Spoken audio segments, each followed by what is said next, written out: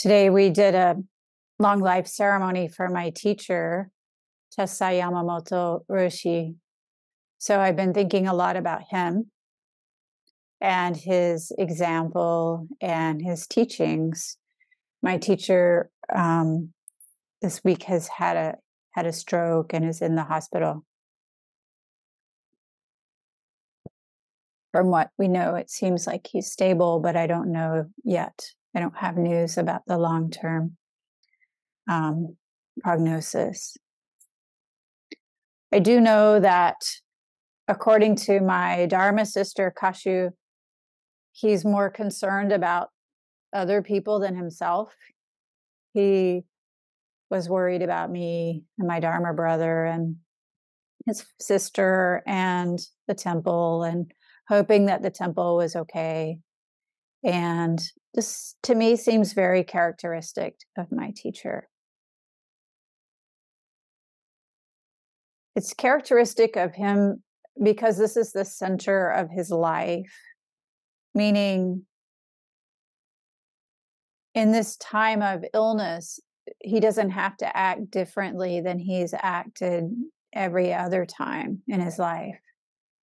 The way he acts now is reflective of the way he always is. And this is just how he is. So I'm not surprised at all that he would be more concerned for others than himself, because he's always like that. He's a very kind person and not showy. Oh, he keeps his kindness quiet and just does it. He's very steady in his practice, but he doesn't really talk about it to everybody. He just does it. He wakes up every morning and does zazen and does service. He does service at noon. He does service in the afternoon. He just does that as the way of life that he's cultivated over these nearly 80 years. I bet especially the more than 50 years since he's been ordained. And this is a good motivation for us. You know, we have so much going on in the world around us right now. We can want some sort of a fix or some sort of a magical solution to everything. But the truth is, the way we will respond to the situation of the world around us is the way that we will respond to everything, hopefully with our practice. But what does that mean? What is our practice? What does it mean to respond appropriately? And how can we know? How can we know? Lama Atisha has this saying from the Bodhisattva, how do we say it? The treasure garland, that when we are in the midst of many, let's keep a check on our speech. When we're remaining alone, let's keep a check on our mind. When in the midst of many, let me keep a check on my speech. When remaining alone, let me keep a check on my mind. Well, where's your mind? When we're alone, or when we're sitting zazen in silence, it's easy to see our mind because we're quiet. It doesn't mean that it's easy to control our mind or to attend to the fluctuations of mind, but we have this silent opportunity to do this right in front of us, so we can apply diligent efforts and really learn to work with our mind. This is of the utmost importance. We've been talking about obstacles on the path, and last week I spoke about hidden treasures on the path, which are the difficulties that we face. And somebody this week told me they had realized the obstacle, and they said, Tenku, I figured this out. The obstacle is me. And really, there's a lot to be said there. There's a lot to learn there. You know, Shantideva says, why try to cover the entire earth in shoe leather when we can cover our own feet?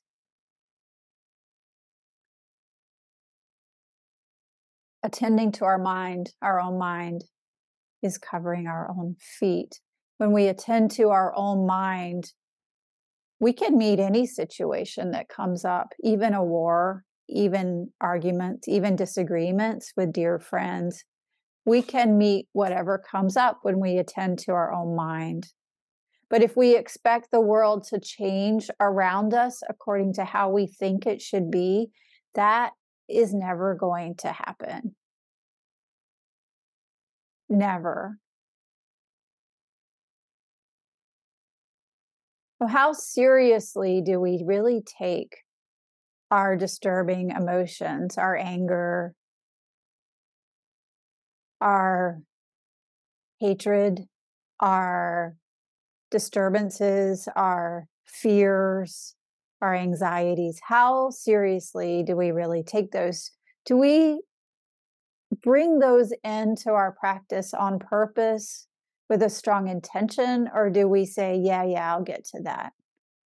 Or, that's fine, but really this person is just really pissing me off.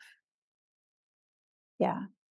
How seriously are we going to take it? This is my question for all of us today. How seriously? If we say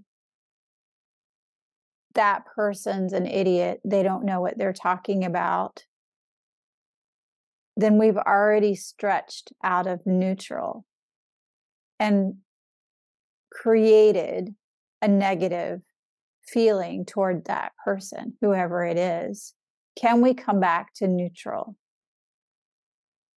Just people around us, even those we do not agree with, are humans just like us who want to be happy and don't want to suffer. This is an essential universal truth. All beings want to be happy and don't want to suffer. So how can we take that spaciousness into hearing things we don't agree with us? We have to start by truly hearing on one hand, and on the other hand, by letting go of the me, the ego, at the center of our own self-centered views, which is easier said than done.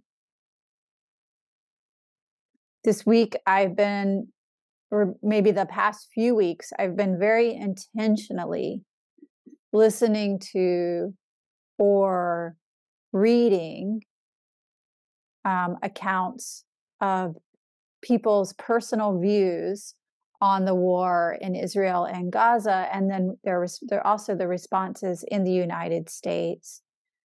People from all different perspectives. And I've found that it's easy, you might not be surprised, but I found that it's very easy to listen to those that I agree with, and challenging to stay present to those that I don't. This week, I was listening to an interview with somebody who supports Hamas, and listening to them with an open mind, just freely listening. This is their perspective. This is how they see the world. This is a historical view from their point of view. Was challenging because I kept wanting to argue with them. No, but that's, okay, that's fine, but you left out this part, or you left out this part. And each time I had to bring myself back to center in order to openly hear what they were saying. And by the end of the interview, I found that I had learned things. I had heard a perspective that I didn't know very well, a perspective that I thought I knew. And maybe the end result was the words out of his mouth. Maybe they weren't that different from what I thought I knew, but hearing it from another person was a different experience than reading about it. So listening to him fully, staying present, really gave me a sense of spaciousness and care. And I am very grateful for that.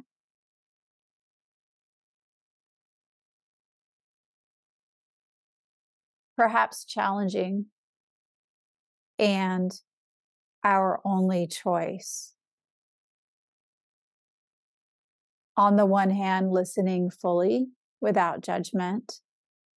And on the other hand, letting go of the me in the middle, letting go of the self-cherishing of our own ego, our own opinions, our own idea that we know better, that we know best. Letting go of our judgments, and also letting go of that smug smile that we all do when we read something or hear something that we agree with. Yeah, they're right. They are right. In other words, I am right. So tempting. What do we know? Especially if it's not our own country. Why do we have such strong opinions? What if we came back into attending and listening and caring for everyone in the universe?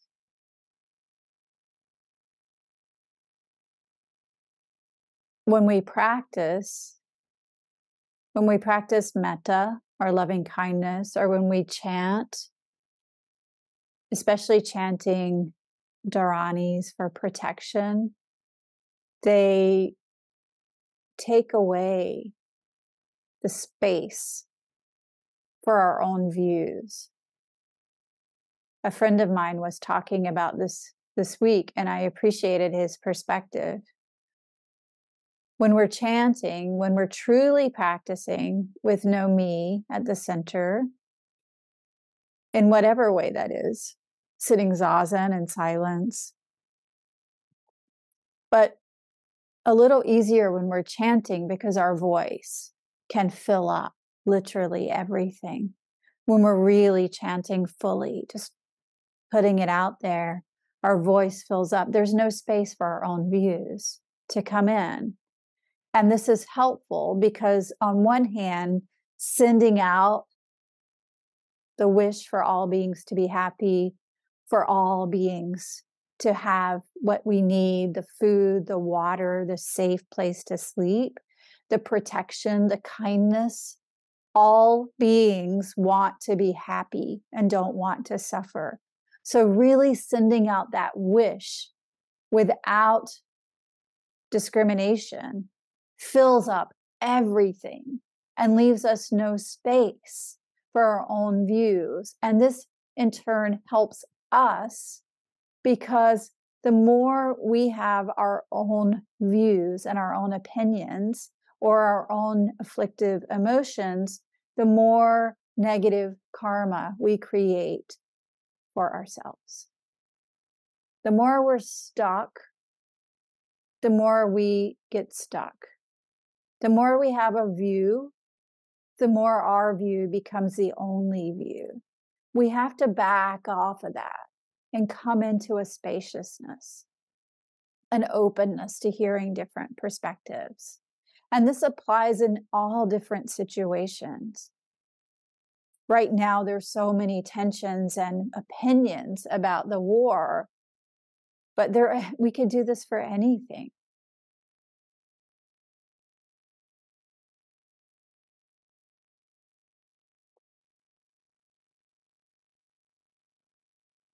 A friend said that the solution is we have to learn more. We need to learn more about the Middle East. We need to read more. And on one hand, I do agree with this. Why not? Why not learn more? Why not open our minds? And the opposite is true too. We need to unknow what we think we know so that we can have space for different perspectives. We need to let go of our firmly held opinions and views, and the opinions and views that are influenced by our fears, by our anger, by our judgments, and come back into neutral. Just people. All people want to be happy and don't want to suffer. Our Bodhisattva vow is not to help others who are like us, not to live for the benefit of those beings who agree with me. It's to live for the benefit of all beings, wherever they might be. When I first went back to my teacher for ordination, I had been in a place where one of the teachers treated me with unkindness. And in particular, one incident had happened recently, right before I went back to my teacher. And at that time, my Japanese skills were rusty. I hadn't spoken Japanese much in a while. And I was trying to get him to understand how much pain I was in. Sorry. And he was so patient. I remember exactly where he was sitting, where I was sitting. I remember the quality of the light in the room. And he was so patient with me. And he was trying to understand what I was saying. And he kept saying, he kept indicating he was listening. He was listening. And that he understood. And, I told him as best I could the story of the hurt. And, because at that time my language skills were weak, that was probably a blessing because I didn't get into and then this happened, and then this happened, and then this happened, but really got into the essence of the hurt. And he showed so much compassion to me. And I was so grateful. But he didn't really answer my question. And so then I was like, but what should I do about this? What should I do? Should I talk to them? Should I go and, tell somebody? What should I do? And he said, every now and then my teacher, when something's very important, he can break out some English. So he said, you must wish for them satori, which means enlightenment. I said, what do you think about this? And he said, I think this person maybe not yet satori. Maybe not yet. Maybe this person isn't yet enlightened. Therefore, you should wish for them with everything you've got for them to be enlightened. This is what he told me. No story, no retribution, no nothing, except meeting them fully with practice. Because what more could be of benefit than to wish for this person who had really hurt me to be fully enlightened. If they are, then maybe they won't hurt somebody else. Maybe they will. Maybe they won't. But the solution came back to me. How am I going to meet the situation? And I took what he said to heart and really took that advice very seriously and practiced in that way, wishing with every fiber of my being for this person to be enlightened, practicing for their benefit as well as my benefit, practicing really single-mindedly with a lot of dedication. I was very motivated by what he told me. And what I found is that my hurt softened and I found more space. And I found that this person's treatment of me didn't really do anything to me when I stopped letting it. In other words, I became free of them through practice, through letting go of the me at the center.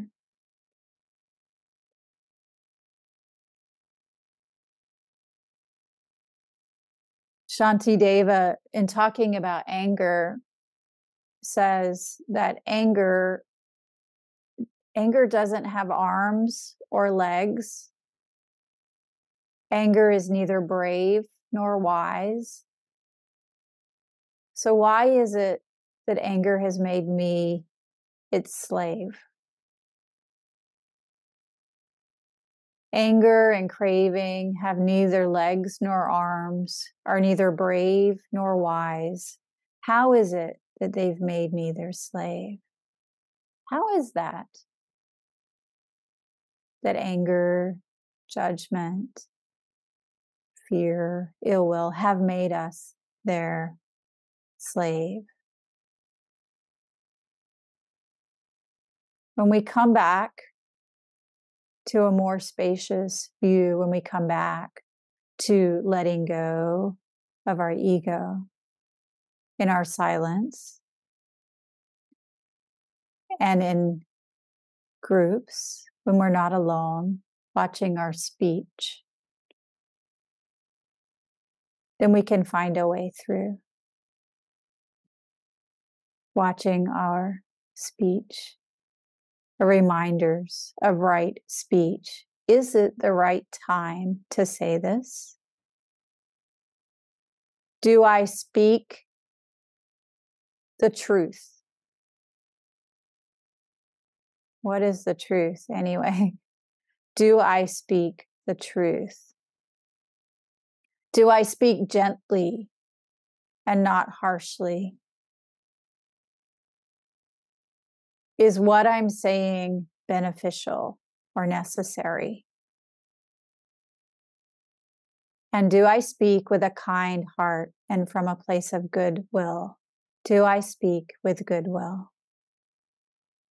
Is it the right time? Is it true? Is my speech gentle and not harsh? Is it necessary? And do I speak from kindness and goodwill? Having asked ourselves this when we're in public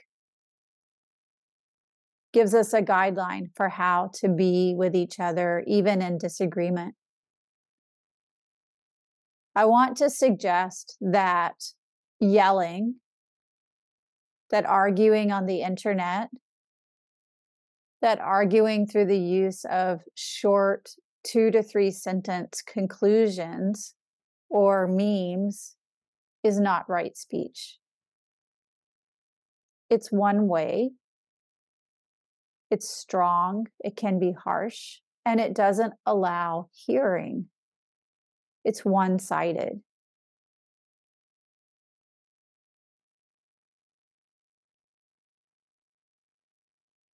We have to be willing to listen, not only to those we agree with, but to everybody.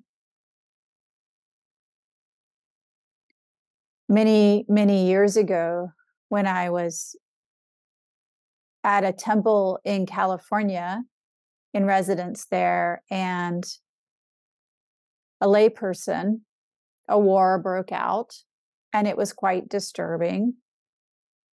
And I was so upset by the idea of America's response to September 11th, to respond to killing with more killing. And I wanted to go out into the streets of San Francisco and join the protests that were happening. They felt so full of energy. There were so many people in the streets, just as far as you could see, people out there. And I asked my practice leader at that time if I could go and join. And he was hesitant, but he did not hold me back. He said, go, but keep silence. Learn how to find peace in the middle of that. Don't join in the yelling.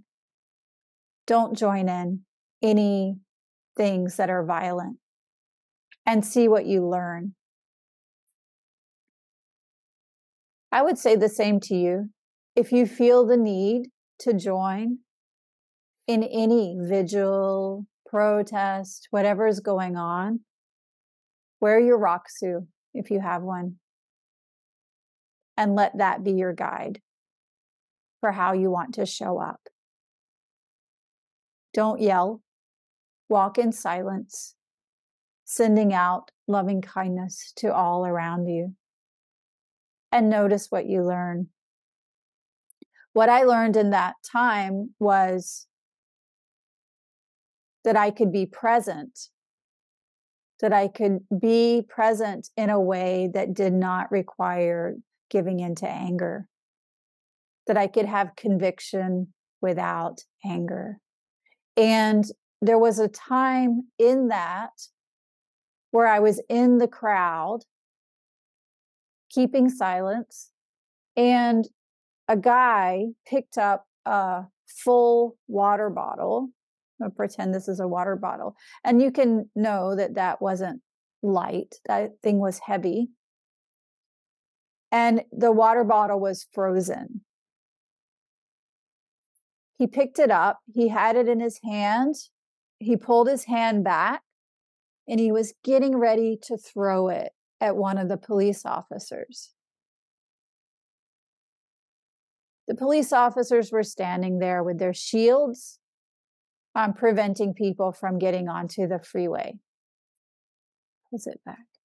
And in that moment, with no forethought at all, I went to the guy and I touched him on the shoulder gently. And I said, hey, could you not do that? And he was like, oh, okay. And he put it down. So simple. Not a guaranteed outcome. But if I had also been yelling, the guaranteed outcome would have been for him to throw it. We can't know what's going to happen. We can't know the best response. We can't know what we're going to do. And we can't meet the moment if we are not meeting ourselves. We can't meet the moment if we're so full of our own ego that we can't be present to everything around us. But on the other side of that, if we can keep our mind in check, if we can keep our speech in check, then we can meet whatever comes our way. This much I know. So I encourage you to take this into the world around you as you meet this moment, and really meet this moment. There's no need to check out. Meet it, but meet it with spaciousness and meet it with practice. And above all, wish with every fiber of your being, may my practice benefit all sentient beings. Enacting our Bodhisattva vows, not for the sake of me, but for everyone in the universe, leaving no one out. May all beings realize Satori. May all beings be enlightened. In this way, we can meet all circumstances.